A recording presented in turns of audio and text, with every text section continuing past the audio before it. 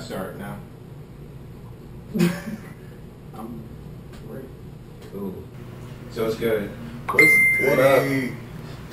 Me being unprofessional as fuck when we lose the phone. So, we did this before, and I didn't like the video, so I cut the dish. But I still got the audio. So if people like what's going on today, I may end up dropping the audio. Who knows, man? Who knows? Yeah. But you can go ahead and introduce yourself and remember to speak up because that mic's right there. Yeah, it is. What's up, Mike? But it's your man FatBa Jay, you know, checking in.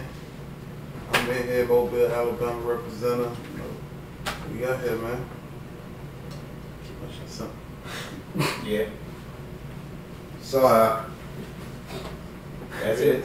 He did more simple than you did. Definitely. Yeah, you need working with shit. Hey. You in this too? Oh yeah. You in the Jump drain? on. No, go ahead. Hey, Vali Boi, what's up? Representing 251, going down to the 305. Whatever we Change. scared. Yeah.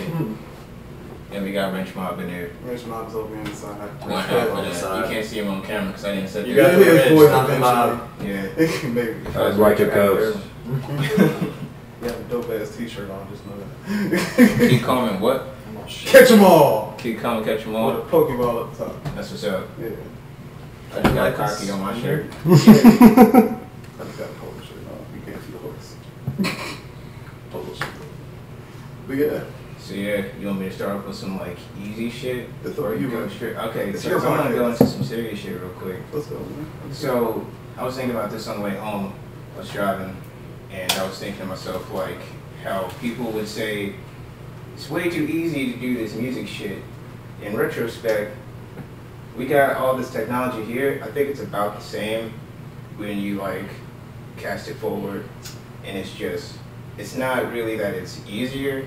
More so, it's just the opportunities are more here today, but it's about like the same as how it was before. It's just that we don't have to get on our hit foot to the pavement type shit. All we need to do is just get extremely fucking lucky. Like with all these people doing shit today, the chances are like even more slim than you could just go to a party and find some shit and be like, oh, that's dope. Now it's like the internet's so massive, you have to randomly stumble across somebody on some random shuffle and be like, oh, who's that? Like, I look like, for example, Discover Weekly on Spotify. I use that shit religiously to find new music, and even though I am a traditional study of the art, so I do still go dig, search YouTube, search mixtape sites, search random shit on little hidden sites that people don't know about. Yeah. But other than that, people are very fuck it, lackadaisical when it comes to researching and searching for new music. They rely on the radio and social media. I mean, not for social media and the streaming marks. So, well, streaming is good for just getting numbers up, but like at this day and age, you almost need like an astronomical amount to even hit that shit. Like there's people who have like 2,000 fans on SoundCloud and like multiple downloads on Bandcamp. Like fucking 44, nobody fucking knows about them. Yeah. Oh yeah, I've seen it. I know plenty of those people. Yeah, it's fucking nuts. I'm just like, how many plays does it take 55,000 monthly listens and nobody knows this guy. Yeah, it's fucking nuts. But it's weird to think about how shit was back in the day because I was not able to do that internet shit back in the day. Back when I was doing the whole like promotion shit with a couple buddies of mine, we would have the flyers and we would go to the mall. And It was street promo. It was major street work back in the day. But we also had the internet. But we knew that if we met these fuckers in their face, You had to both. You used the both resources. Yeah. You used the internet at the same time. Get on these streets, man. Make the power moves face to face. Yeah, because people actually respect that face to face shit. What you need. I want to ask you. There's a bottle right there. Bottle. Hey, TeeJae, just ask it on here. Okay, I got you. That's some friend shit. Still, I would never do that. What paper? It's James. It's James, man. I think I've ruined too many jeans. I'm gonna wear some few pairs of I'm jeans. too big. Too many clothes. Yeah, I just bought myself some khakis and I already regret it. But they cool though. They cool. Yeah, I dig 'em. Oh yeah, bro. Definitely gotta balance it out. Yeah. It's, I think that's a problem today. People are relying too much on the internet. I mean, the internet can blow you up if you in the right moment. I was about to say, with all of my marketing and everything, man, fucking, my shit's taking off a lot more on the internet than any other thing. Yeah, because the internet's the way to go to like reach a lot of people for sure. Well, I mean, but it's locally, like, I can promote a lot easier from the internet than I can do anything else. You know, I'm only one dude. I can't reach 200 people as fast as I can with just tagging. yeah, no way. But you almost have to have like a, like how they have back in MySpace days called street teams or fan pages. Really. It's still out there, yeah. Yeah. For sure. That's still a huge way of promoting your shit, man. I got plenty of people. Shout out Gary. Gary. Still out there like pushing the shit out of all my shit, like while I'm asleep. You know what I mean? So yeah, that's. I've also noticed like the difference in genre and how people promote this shit. Oh yeah. Because like when I was promoting back then with like the hardcore shit, it was just a lot of people would show up even if they didn't like the band because their friends were in it. Yeah. And in hip hop, it's like I'm not gonna show up even if my friends did for real, but I may come to this one later. Yeah. But is it really if worth I'm it? playing, I'll show up. That kind of type mentality. Yeah, pretty much. And I'm pretty much on that, but I work 6 days a week, and I be sleeping all day. Yeah. But whenever I go out there, I try to bring like a gang of motherfuckers out there, just to be like, yo, if I'm leaving my house and I'm a shut-in ass motherfucker, y'all coming too. Yeah. This is a momentous occasion. Yes. Like, come out and do this shit. But I don't know. It's from an artist standpoint, like being a performer now, not doing promotion shit. It's weird to see that shit on the other side, where like the promoter is the one who has to do the work that you were doing. Yeah. And you're like noticing shit like, why are you doing it this way when you could just do it this way? But it's like whatever method works for them, because Soul Kitchen costs a lot of money to rent out. Let's be real. Facts. Married Widow, I don't know how much they cost to rent out, but I mean. Married Widow's good people. Yeah, They're good they'll people, work with so, you. so they'll work with you. Soul Kitchen's not good people either. I mean, they're good people. Yeah. They're good for massive amounts. Yeah, if you try to bring, like, if you have, 1, the money, 2, the promotional skills, and 3, the resources to, like, bring a good-ass show, Soul Kitchen is definitely the spot to go to, guys. Yeah.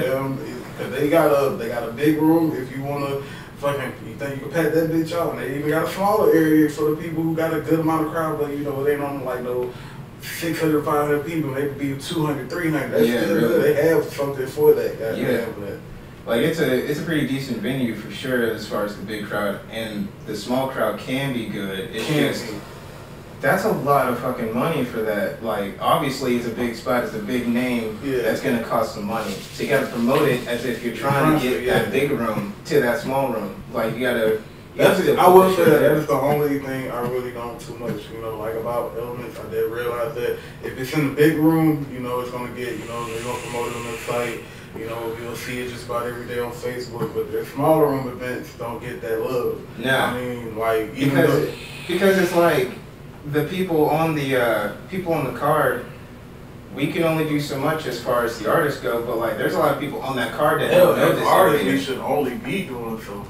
Yeah, but unless it's our event. I mean, of course, we gonna share it on social media and tell people what we gonna be, tell our fans and stuff. I mean, just to leave it all to us though. Yeah, Like, the venue.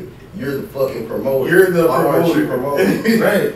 Like Your your promoter is the heavier, That way heavier. Yeah. So you trying to get me for slave labor too? Then turn around and try to goddamn run out the motherfucking door with the money after the fact. That's some shady shit. It happens a lot more than you expect. Yeah, it really. I mean, I could honestly believe it, dude. Cause like with the rental fee of the place, and then you gotta cover the door plus like bar shit. Talking about looking shit Motherfuckers and a ain't- motherfucker coming up out that bitch. Clutching that hoe. Yeah. They clutching the shit out the money. Secure the bag is definitely what they're doing. NFL running back, man. NFL running back.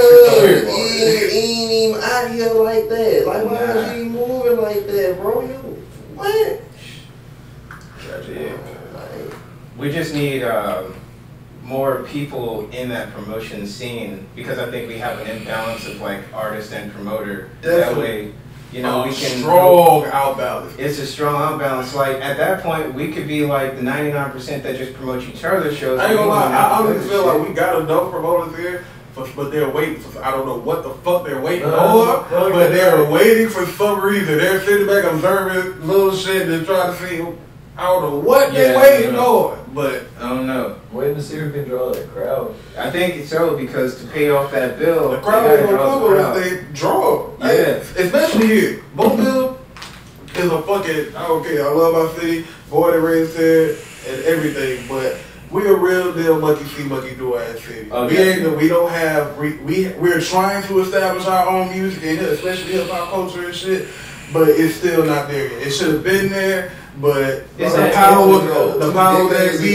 you know, ain't really got with, you know, artists to it's really that ethic break that shit just together, like it's that ethic that just went down for some reason, or it just like it got to a point where it's like, okay, is this right? Is this cool? But then, like, I guess the surrounding people around the person who's blowing up was like, nah, cuz. Like, even with Daze, I said this, and that's the thing.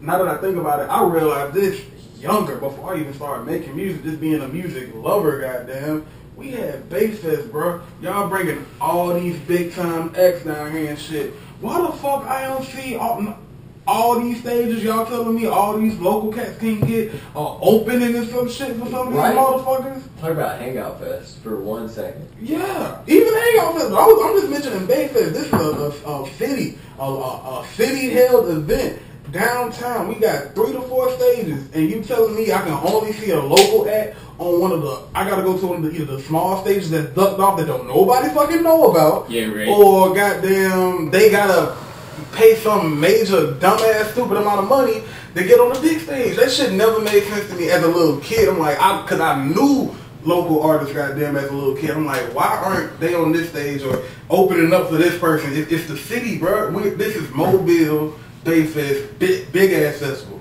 Now that like, as I got older, I realized how big Bass Fest was. It was just some shit, a thing to me as a kid. But growing up, I'm like, we had a real deal festival in this motherfucking city. Yeah. And they shut it down and they didn't use it properly for the first fucking way. Man, shit sad. Yeah. shit sad, bro. No, it's like, shit sad. It's like we can get it up there, but it's the consistency of keeping it up there, keeping the ball up, that we just lack on apparently as a city. So that's something that obviously New Orleans got over us. A lot of people just to keep it local, you know, like New Orleans has that over us, Pensacola has that over us. Fucking bro, Huntsville got that over us. Huntsville, Birmingham got that over us. Atlanta, Tennessee, Mississippi, North Carolina, the whole fucking Southern Mixing and on got the shit down, goddamn. Some kind of way. I don't know what it is, or we can't figure out a way just to bring this shit together. Yeah, I'm not. But hey, I don't know. Some kind of way. I think it's just a community thing, because it is a gauntlet. Like rap, hip hop is a gauntlet. It really is. But it's like, and it's a business. I understand that too. It's definitely a business, but hear me out on this one. How about you choose the enemies you want to fight later on, help pick them up, and say, I would rather battle you than this fuck nigga over here that's getting plays. Why don't we just go that route and just like do that way? Like pick up this dude, even though like maybe you don't like his shit, but you know that he can pull and he actually has a flow that can like rock a lot of people. So you're like, okay, maybe one day we'll be in the same venue. We can talk game real quick, and we can see who actually has a bigger pull on some like competition shit, but still remain neutral on some shit. Like you ain't gotta like to do his music, but it's more like appreciate the dude for actually putting in the work. Yeah, like I'm saying the work aspect, his grind. Like that's a lot of music. It's a lot of. I mean, I ain't gonna say there's a lot of people in this city of music I don't like. I mean, but their work ethic is well, like they put in major work behind that shit. With that shit, do that. All that shit. It's crazy as well as like when you look at the work versus the fans on some of these cats. Like you could have 2,000 fans on your Facebook but only 10% engagement, right? Mm-hmm. So 200 people, like 2 people or something like that. That's smaller than 10%, but you know what I mean. Like 20 people will like your shit, or like 4,000 or Here's a better one. 1,400 Facebook friends, but only 3 likes per post or some shit like that. Yeah. That's weird. Bro, that comes down to content. Yeah. People don't like to read, people like to see.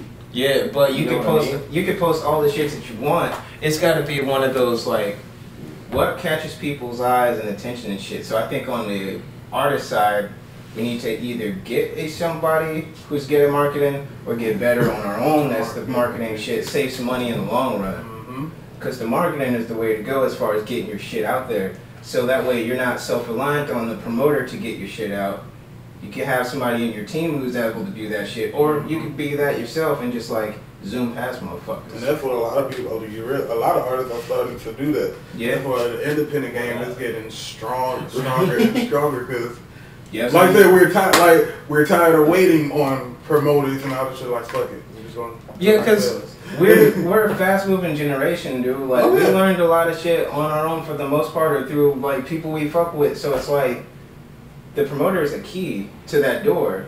He ain't got to do much if we just push through that shit and just like, okay, all we need you to do is just say, yeah, we can get in it, and then we get in there. Or you can just shove them aside and be like, I'm in here right now. Backing down on the like social media thing, that's where like the breakthroughs are coming through right now. Like, I don't know, man, like promoting all the shit, like I probably have like a good like 100 people like a fucking post if I'm going to go and play a show. Yeah. Like if I get 5, 10, 15, 20, I'm happy as fuck about that. Yeah. Because I know that it's effective.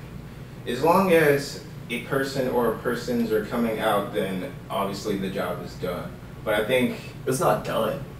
well, not really done, more like the job is close to being accomplished or in that right direction of like progression or something. Because like playing your first show and then like some bigger dudes on the name is your first show and you see like 10 people, and then your next show you play and you're in that same place but you see 2 people.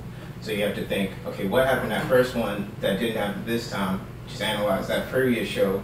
Next show, coming out there, 7 people, okay, that's better than 2, so that's awesome. So it's like all these different like take it all in and learn and push forward type shit that I gotta work on personally, because I work a lot, but I like music. I treat it as a hobby, but I like music. So if I want to push this shit forward, I gotta learn all that shit. That's me being vulnerable. Everybody gotta learn to do. Yeah, everybody gotta learn that shit, dude. Cause niggas is expensive to fucking hire. You know how long it takes me to post a Facebook post?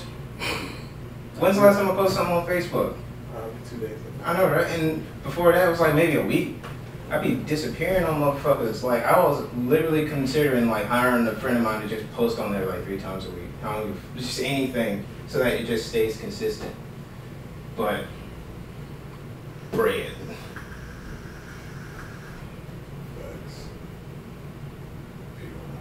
Got anything to add to it, or? TeeJae, what about the tag and shit? Don't do it. Don't do it. Just don't do it. What about the tagging shit? Tagging people that don't support you. Yeah. Why would you do that? Well, it's Don't do that. Why would you do that? Don't do that. The outcome will look way worse than what you were talking about. Remember back in the day when motherfuckers was like tag like 95,000 people and it's just one photo? That's Like, what we're it's just saying. or something? And that Yeah. is exactly what you were saying. 3 likes. Yeah, it's people be seeing that shit like, come on, bro. Come And my whole thing about tagging, I ain't gonna lie, people know I don't tag. Cause you see the shit. Certain people I know see the shit without being tagged. Cause your ass is all, if I get on Facebook, I know it's certain people that post every fucking day. So I know you see other shit and scroll every fucking day. Especially if I like it. I like your shit, some shit. Not probably every fucking day, but if I feel I like a share occasionally, goddamn. But I know it's some people that I done post hella music, hella videos, hella pictures, hella events and shit. And hella people like, oh, I didn't know, or blase, blase, if I said like, Why your motherfucking name? You ain't know about it. And the main thing, like, tag me in the next time. You know I don't be on film. Like, nigga, you just posted some shit 5 minutes ago on Facebook. Yeah. How the fuck you gonna tell me you don't be on fucking social media, I just nigga? ran an experiment today. I just tagged 50 DJs. Tagged y'all on the bitch too.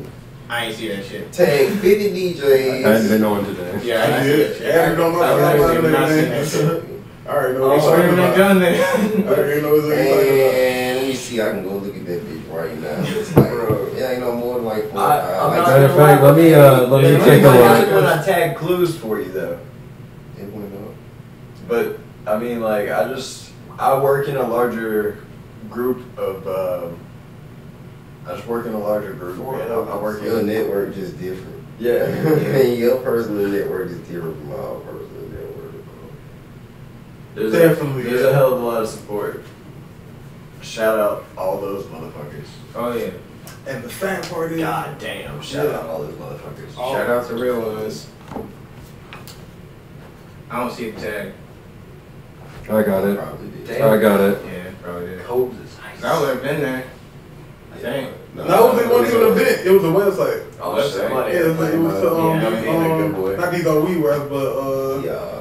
what's called on his website. Yeah, that's his personal one. The whip. Yeah. No, yeah, I ain't see it. I ain't see a tag, but I've been there a few times already. The BJ. Yeah, VJ can see it on with. Yep.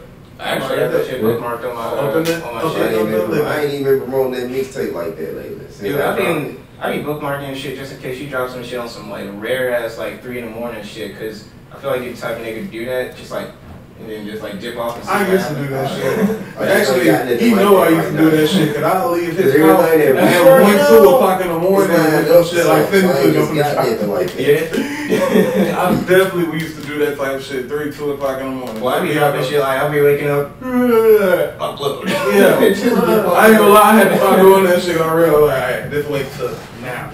More people will definitely see it. Yeah, those times, dude, like 9 a.m., 9 a.m., 6 p.m., and like 8 p.m., that's when people are on their phones a lot. And also 9/11 for some reason. 9/11 p.m., that's when everybody's looking Never for shit. forget. Right? I guess not. Yeah, rest in peace. Never forget. Hell no. Smart. Well, cool. Damn, that was just one question, wasn't it? Yeah, Damn. that's called a tangent.